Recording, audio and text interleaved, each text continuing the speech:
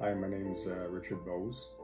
I've been driving tractor trailer for about 25 years. The last 20 years with Manitoulin Transport. It's not something I wanted to do when I was younger. I had hoped to be a police officer when I was younger, but circumstances dictated otherwise. So about 25 years ago, I seen an advertisement in a newspaper about truck driving as a career and looked into it and took the driving course.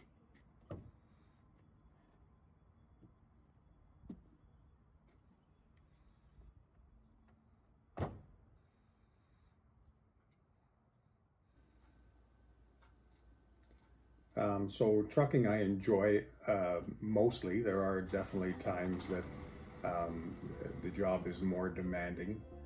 Weather conditions, traffic conditions, sometimes there's longer layovers at different spots where you're sitting and doing a lot of waiting. Lots of times it's great to be out on the road by yourself. You get to see a lot of things, see a lot of different places. Overall, there's lots of time to think, but you don't have to deal with, maybe an office situation where there's a lot of people who may aggravate your job. You work by yourself. It can be kind of solitary, but it can be rewarding also.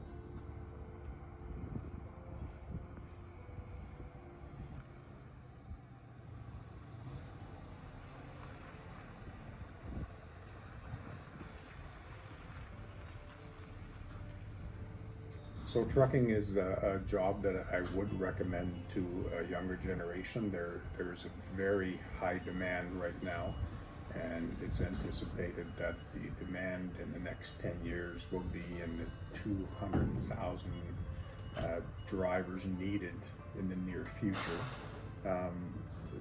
Driving has changed a bit. The pay is decent. You can make some very good money if you are inclined to work more. The hours can be long, but there are good companies out there to work for with good benefits, and definitely it could be a long-term career for anybody who would be interested in that.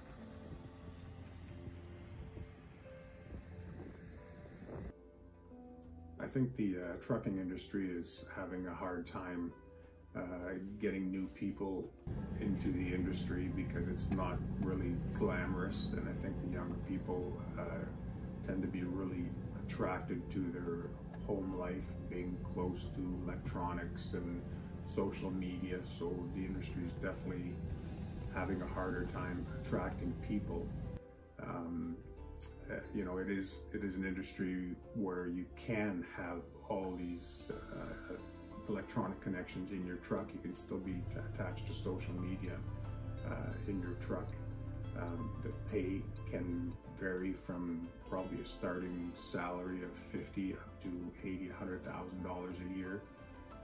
There's a lot of companies looking for drivers at this time, so it would be something that would be interesting for some people to look into. And you can run as teams too. You could have a family or husband and a wife team doing the work and traveling all over North America. So there are pros and cons to it. If it's something somebody was interested in, I would definitely suggest looking into it further.